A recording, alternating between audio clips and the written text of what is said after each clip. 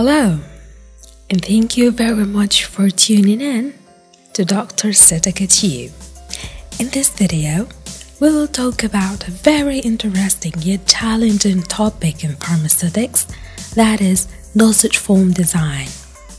By the end of this video, you will know what dosage forms are, why do we need dosage forms, and what is needed to design dosage forms. So, without any further ado, let's get started.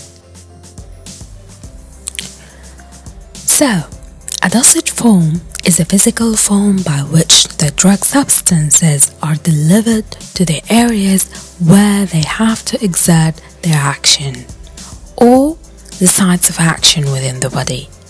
There are so many dosage forms out there. Some of the common ones are tablets, capsules, solutions, injections, inhalers, and you might know some others.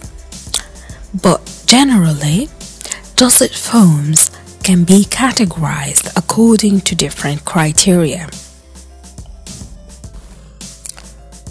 If we take the physical form, we can find solid dosage forms like tablets, liquid dosage forms like solutions, semi-solids like creams, and gaseous dosage forms like aerosols.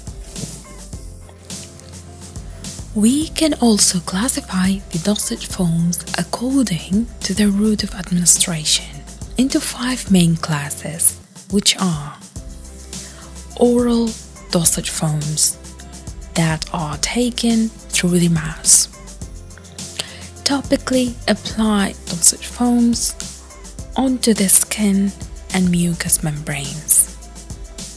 Inhalational dosage forms is the third one, and they include anything instilled through the nasal and pulmonary route of administration.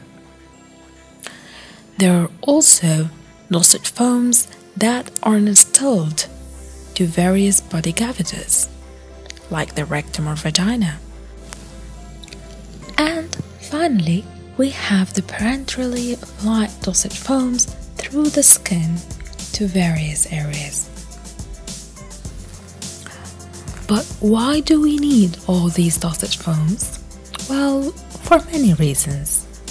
One is dosage forms can provide an accurate unit doses, like the 500 milligrams of paracetamol tablet or the 100 milligram of aspirin. They also resemble a mean to deliver the drug to the patient in a very convenient way, as they can enable masking unpleasant taste and odors. Also, they can aid in placing the drug to the exact targeted area, such as what eye and eardrops do. We can also manipulate the dosage form in a certain way to reduce the frequency of dosing for the patient convenience, which is feasible with a sustained and prolonged release delivery.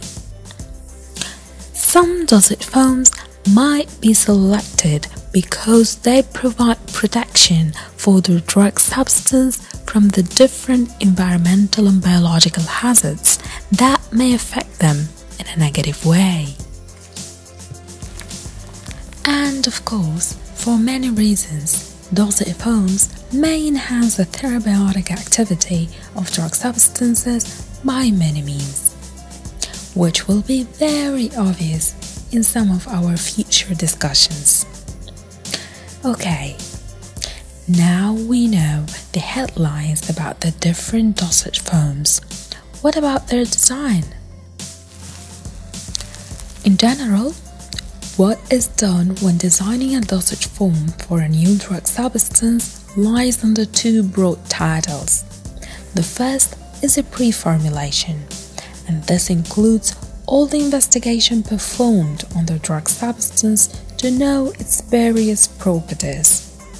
And as the dosage form includes the drug and other additives or excipients, serving various functions, then the excipients are also studied alone and with the drug to know their compatibility together or whether they come along with each other or not.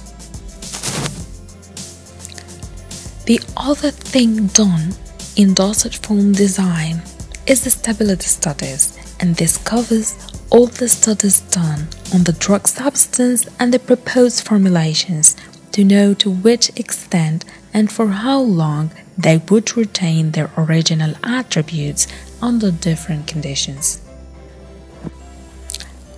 Pre-formulation and stability studies encompass lots of information, and that's what is going to be discussed in the dosage form design series. For now, this video comes to an end. Thank you very much for watching. Here is the recap of what has been said. Don't forget to share your comments down below and continue learning through Dr.Ceutica Tube. Stay fabulous wherever you are.